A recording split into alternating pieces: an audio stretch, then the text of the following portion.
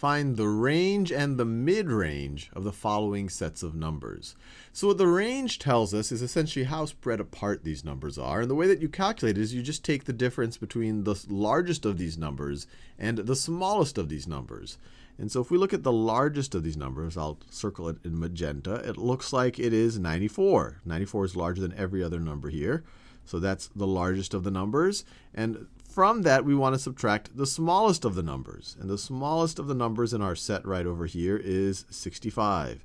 So you want to subtract 65 from 94. And this is equal to, let's see, if this was 95 minus 65, it would be 30. 94 is one less than that, so it is 29.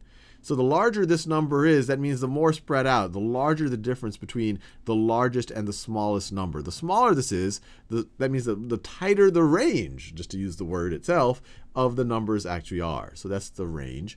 The mid-range is one way of thinking to some degree of kind of central tendency. So mid-range.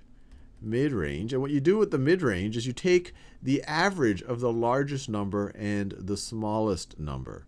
So here we took the difference. That's the range. The mid-range would be the average of these two numbers. So it would be 94 plus 65. And when I talk about average, I'm talking about the arithmetic mean over 2. So this is going to be what? 90 plus 60 is 150. 150 plus 4 plus 5 is 159.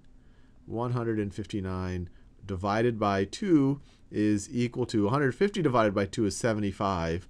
9 divided by 2 is 4.5. So this would be 79.5.